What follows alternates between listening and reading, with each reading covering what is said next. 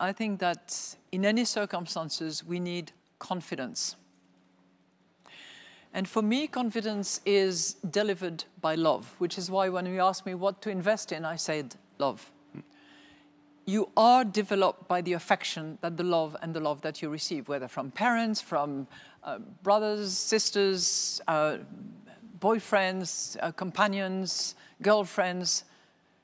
That love gives you the confidence to then progress, to accomplish yourself, to develop your skills. And what's beautiful about confidence is that if you have it, you can give it.